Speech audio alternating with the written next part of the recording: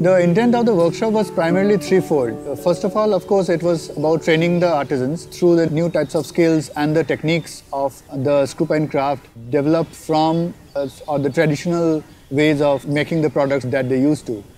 The second point was to develop a new generation of Screwpine product from new types of surface creation as well as 3D form generating techniques which will lead to the creation of this new range of products. And the third and a very important point was making them understand about the quality benchmarks that is needed if they have to have their products sold at an international market and how to achieve and maintain that sort of quality standards.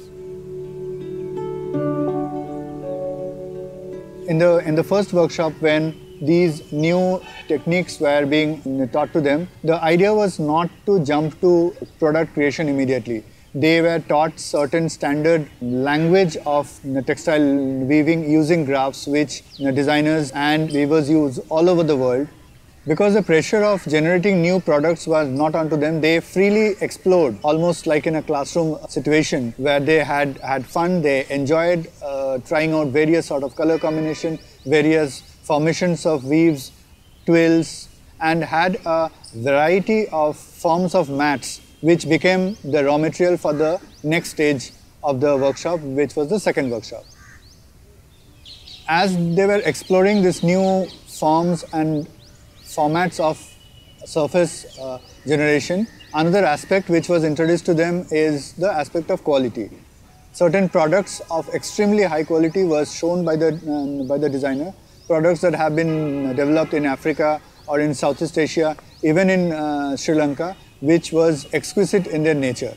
Now, what was explained by the designer is that for that sort of a quality to be achieved, certain methods and certain tools needed to be used. Tools as simple as using a steel scale to achieve a straight line. And the artisans also realized that once their eyes were setting to the standards of quality which is expected from them, it was becoming easier for them to maintain that. The second workshop happened at NID in Ahmedabad. For most of the artisans who have hardly ventured out of Kerala, coming all the way from Kerala to Ahmedabad was a very big deal. That step outside gave them an immense amount of confidence and happiness to go out in a world away from the regular expectations and pressures of their family life. The second workshop was where, from the stage of exploration, they were slowly graduating towards product formation. But instead of the designer directing them what products to make, the approach taken was more like a co-design. The designer exposed them or introduced them to certain 3D form creation processes, like say from the braided form, how the braids can be joined in a circular manner to create a cylindrical form. Similarly, how around a pipe weaving can be done to create a woven cylindrical shape, which made them possible to visualize and see newer forms. And the newer forms hence was created was something which was like a collaboration between the designer and the artisan. The color combinations were at many times suggested by the artisans, and the entire process becomes like a collaborative process of the products emerging.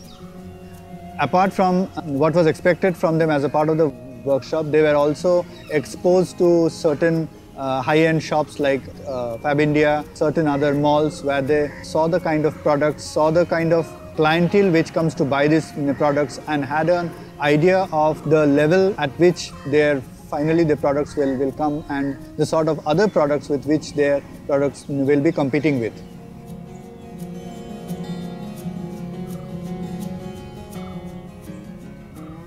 In the third workshop, there was a distinct shift from the exploratory mode of the first and the second workshop. Here, the idea was to work towards a predefined collection. Hence, over here, the collection, the sort of products, the color combinations was decided by the designer who had worked on the combinations. Those combinations were shared and introduced to the artisans, and the artisans now could understand and visualize the sort of products which will finally come out, and they work towards a particular brief. So they work towards certain deadlines, towards certain specific products which were given to each of the artisans, and the result were certain standard collections made.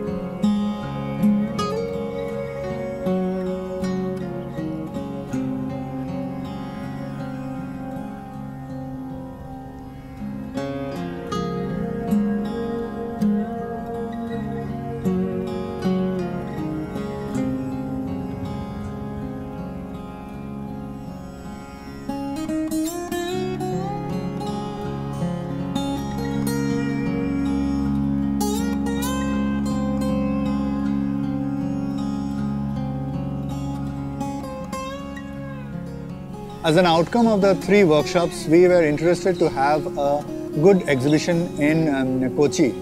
The idea of the exhibition was primarily to show to the interested stakeholders of this craft, which is the government sector, certain primary buyers, certain large craft chains, the possibility and the emergence of what we are talking of the new generation of Screwpine craft products, and also to introduce them to these 2 organizations.